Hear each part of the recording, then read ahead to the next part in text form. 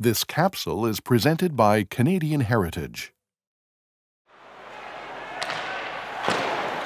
Born and raised in a poor Montreal neighborhood, Maurice "the Rocket" Richard was one of the greatest athletes of his generation. Cheered by the crowd and admired by all, he held a special place in the hearts of Canadians. He played 18 seasons for the Montreal Canadiens in the 1940s and 50s and set a long list of National Hockey League records. For many French Canadians, the Rocket was more than just a good hockey player. He was a symbol of what determination could achieve.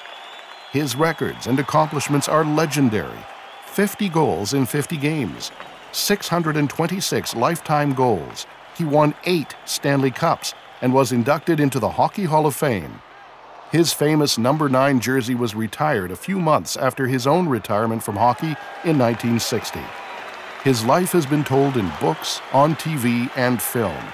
Named after Richard's motto, "Never give up," the statue depicts how the hockey legend was larger than life. His famous number 9 identified the Rocket as much as his official signature. Both are engraved at the monument's base. A shy, private man, Richard was always much more comfortable on the ice than in the public eye. Many Quebecers consider him a folk hero, a label he rejected, saying that he was just a hockey player. He passed away in 2000.